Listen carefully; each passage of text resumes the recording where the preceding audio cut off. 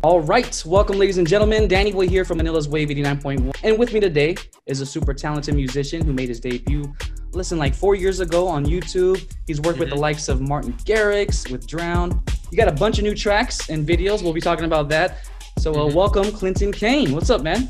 Thank you so much for having me. That was really long. Do you have to say that all the time? The mix and then this and then that was really long. It was just me. me. Do that all the time? It's just me bragging. Oh, that's okay. That's always great. Yeah. If I had that many accolades, I would do that too. Clinton Kane, Martin Garrix, Drown, feature YouTuber guy. That's about it. Yeah. That's all I got. I like to flex every now and then, especially when I'm with people like you, talented people. I have to kind of like peacock a little bit. That's fine.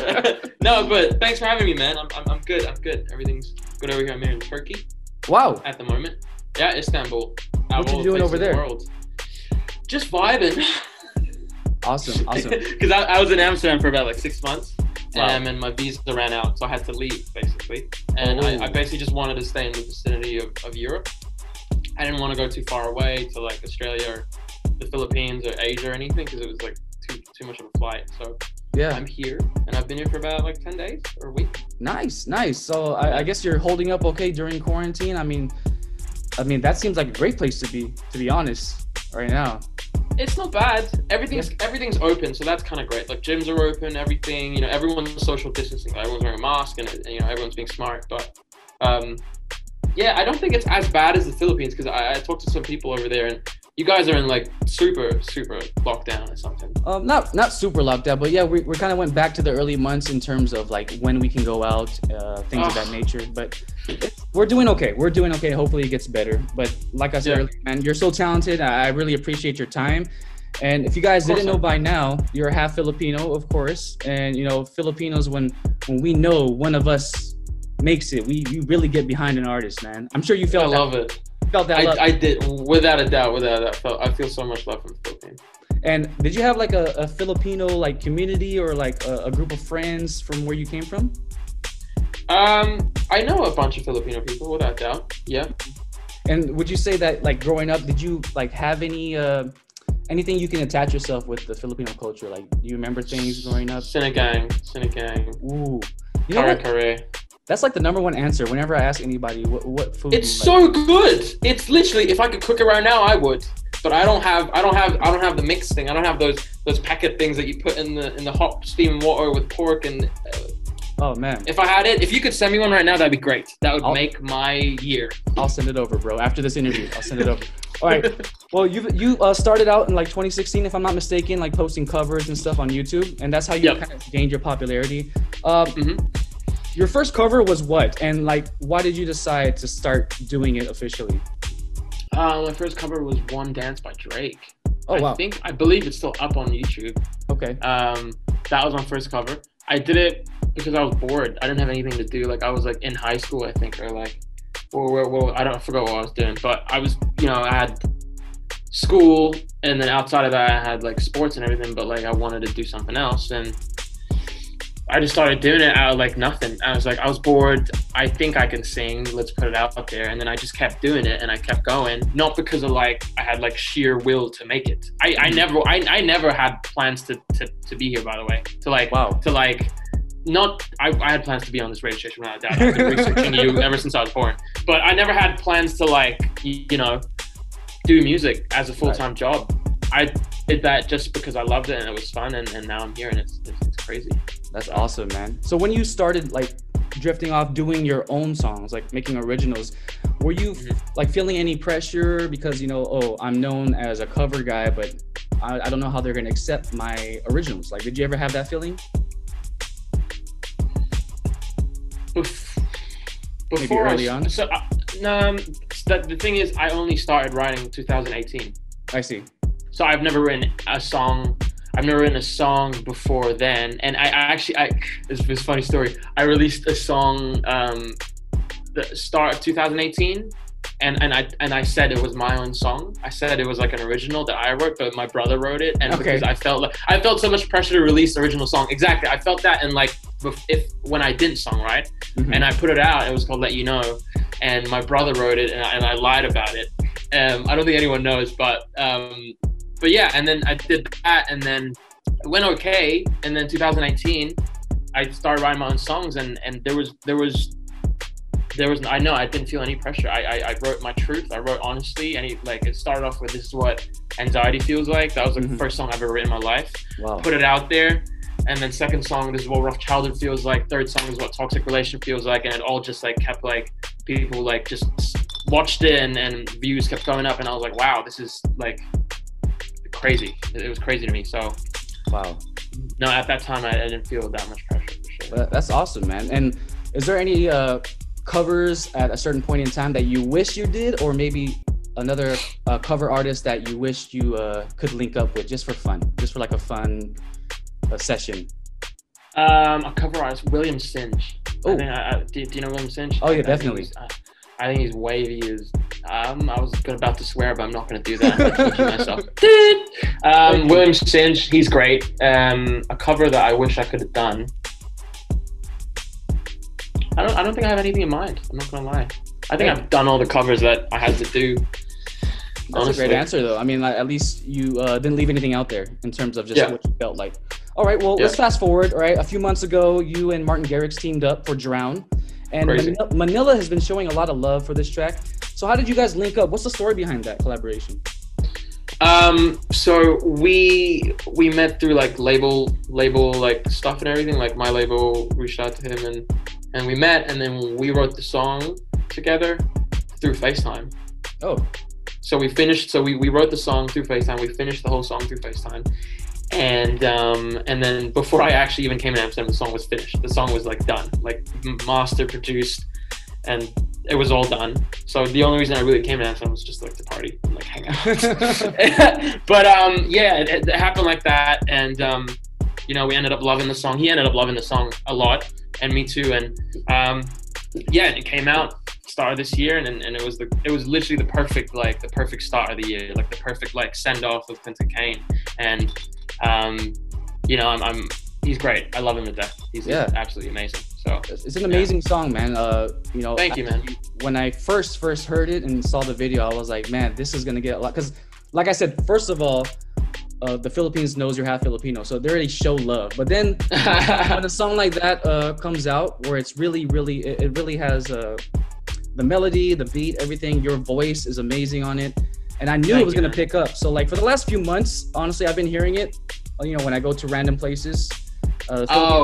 Philippines is a very musical place, man. They got music. Without doubt. Yeah, they've got Christmas songs playing in like September. Like what? I don't get it. September's already Christmas here, so, it's crazy. No, but well, I was about to say something. Did I cut you off? My bad. No, you didn't. I thought of something and I was like, never mind. Just keep going. All right. If I remember it. Well, since then, you've released several songs and videos, and I noticed that your titles aren't always the traditional phrase or word for the song, right? You sort of label them as a moment or like a stream of consciousness type thing. So can you talk about that creative process with that? Like how did that come about? You mean titling my songs, or like the way you title your songs and stuff? Yeah. I'm just bored. Literally all there is to it. Like literally when I came up with the first few songs, this is what anxiety feels like.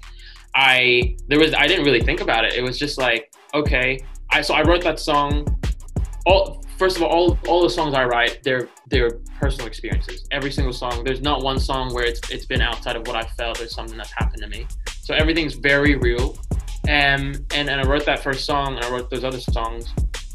When I wrote This Is What Anxiety Feels Like, I was having an actual anxiety attack while I was writing it. I see. It was a panic attack, and then it's one of the worst things ever. And then when I finished writing it, the panic attack left. So it was like a crazy like experience for me getting into songwriting. It was like super like supernatural or something. And I guess I was just like, okay, I don't really want to go like the normal way of like, okay, should I name this Bone Shake or like some weird thing? And I was like, you know what? This is a song about my anxiety. Why don't we just call it This Is What Anxiety Feels Like? And then that started catch on, and then that, and then now I'm trying to find the middle ground of like being a normal singer-songwriter and still doing like, the I don't want to watch the world end with someone else as the title of a song. It's the worst answer ever, but I'm just bored. Oh man, that's all about there is to it. I like that answer because, sometimes people pretend like it's for something else. So at least you're not fake. That's what I love about you, man. You're dope. And I like how you said that everything you've made is really something that's either happened to you or happening to you. And that's very refreshing to hear, man, because, you're not one of those artists that just make songs just because, or someone told me to do this, but that's really dope, man. So kudos to you. And, this is what it's like being cheated on, looking for a Dutch girl to marry. I wrote a song about my dad, or like the latest post, I think. And do you sort of schedule them, or are you just like kind of freestyling it? Freestyling it, brother. It's literally when I film it, and if it's funny, and if it's nice, and if it's this, and if it's that, I do it on the fly. Most of those videos I've uploaded, I filmed it on that same day, and then uploaded like the night. So I'm a very like go with the flow kind of guy. That's awesome, man. There's not a lot of planning that goes into my life, which can be a problem sometimes. Well, your video for Hopeless has also been making a lot of noise, and can you talk about that particular track, and how much time do you take out in a day, just in general, to kind of write or work on your craft? Like, what's a normal schedule for Clinton? I think it kind of depends. It would be nice to like schedule like, time of day to like sit down and write and everything, but because everything's so authentic to me and everything's just so based on my emotions, which is very unstable, if I can say so myself. It just comes when it comes. It's just times where I'm like going about my day, just doing reading and going to the gym and this and that and this and that, and working on like answering emails and all that stuff. And then, I'll start to feel something, and then I'll pick up my guitar and then I'll write. So it varies for sure. Like sometimes it's 6 hours or this, or sometimes it's 1 hour, sometimes it's 30 minutes, sometimes it's none. Like I don't think I wrote yesterday. So it very much depends on what I feel. But but in terms of Hopeless, that's very real too. That's one of the realest songs for sure, because it comes from a place of me moving around so much in my life, and not feeling like there's a place where I can call home, and not feeling like I belong somewhere. And literally is what it is. Like the song is like, I can't find my place, never had a home to rest my age. Like it's just what it is. Like I can't find my place, I've never had a run to rest my age. Like when people travel, like if a normal person traveled, they would be like, okay, well I'm leaving home and I'm gonna go to this place for 2 weeks, and then after that I'm gonna go back home. Right. For me, I travel and okay, I'm leaving here for 2 weeks. After the 2 weeks, I've got to decide where to go because I don't have anywhere to go. I see. That's like how my life is. Just curious, like where have you lived, like in the past, growing up, or like what countries or places have you kind of had to move to? So many. Some countries in Asia, the UK, Australia. So it's been a lot of like just here, here, moving around. I was thinking your story about moving around so much. I noticed your accent. Like there's certain times where you speak where I can't tell where you're from. Yeah, it's weird. It's because the fact that I moved around so much, I get used to an accent, and then I do here, and then I get used to an accent. And besides all those countries I'd lived in growing up, I was in America for a year. Okay. I was in LA. I lived in LA for a year, so I definitely like sunk into me. I lived in Amsterdam for 6 months. I lived in this. It's like it's a lot of mix because I'm surrounded by different people. So it's very confusing. Okay, all right. People are definitely confused for sure. I think that's a talent, man. That's another talent that you have. You're already a talented dude. That's not fair. You can just switch up the accents like that. All right. I got some rapid fire questions where basically, if you can, just answer, without thinking so much, and it'll be just super random. Okay. All right, here we go. First one: beach or pool? Beach. House party or club? House party. Beer or liquor? Beer. Favorite place you've ever traveled to? Sri Lanka. Are you a neat freak? No. If a time traveler from like the 18th century came to you and asked you to show him some music, who are the first 2 artists you choose to show him? From now? From anything, from any time. Clinton Kane. That's and a great Louis answer. Armstrong. Yo, most people wouldn't say themselves, but I've been waiting for someone to say that. Yes, show them your music, man. Right? Exactly. All right. If you weren't a musician right now, what other things do you think you would be doing in terms of just career? Ooh, what other interests or talents that you have that might be hard to believe, or maybe just something that you're into that people are like, what? Nothing. Just you're into your music. I don't do anything besides music. All right. Speaking of music, what are some of your guilty pleasure songs you like growing up? I only listened to Christian songs growing up. So there's a lot of like Hillsong, Planet Shakers, and stuff like that. I grew up a church boy, so that's only awesome. Christian songs. Cool. But yeah, that's about it. All right. Why do you think Filipinos have the stereotype of being good singers or musically inclined? And do you find it true? Because we're just good at singing. That's all there is. I mean, it speaks for itself. Like, so like what? I don't know what it is. It definitely came from my Filipino blood, without doubt. But has anyone come up with it? I think we should pay some scientists to come and test all the Filipinos in the world who can sing, and then like get them together and like try to figure this out. You know what I mean? Very rarely have I found a Filipino that couldn't at least carry a tune. Right? I think you can sing too, right? No? I try. Yeah. Well, everyone says that, but they're actually really good. Yeah. Yeah, the good ones always say they can't. All right. Anyway. Yeah. You did mention that your favorite Filipino dish is sinigang. Is there a Filipino dish that you tried that was kind of exotic or weird? Have you ever tried like balut? Or that balut was weird. Balut was really, I don't get it. You guys should stop doing that right now, this instant. Like, I can't do it. I can't. There's like a semi-dead bird, and then you eat the feather. Like, what? That's disgusting, guys. That's first of all. Second of all is dinuguan. Oh yes, the pig blood. Guys, don't eat blood. Come on late, now. Man. It's happening. It's been happening. Do you like that stuff? Do you eat that stuff?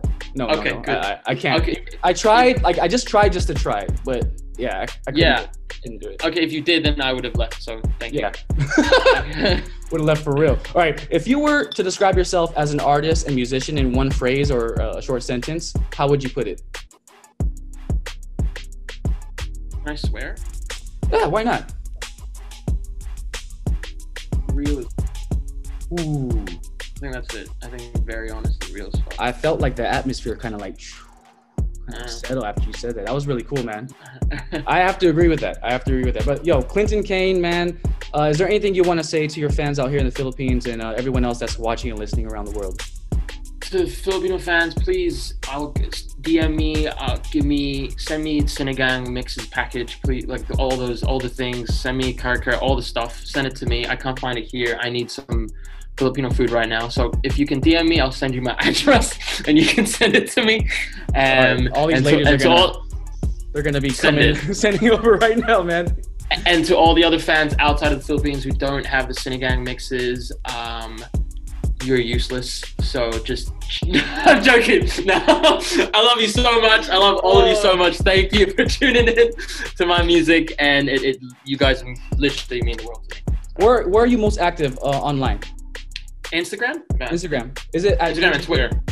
Just Clinton Kane. Yep. Clinton Kane. Well, once again, Clinton Kane, thank you so much for your time. Looking forward to more new music from you, and I appreciate you. Keep it real, and hopefully I'll talk to you again soon, man.